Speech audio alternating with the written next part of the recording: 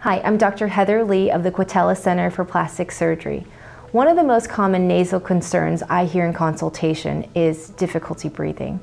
Now, difficulty breathing can happen for a number of reasons, but one of the most common causes of nasal obstruction is narrowing of the internal nasal valve.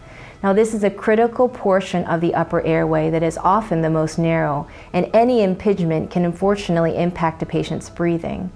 There is a wonderful procedure that can address this concern called the functional rhinoplasty.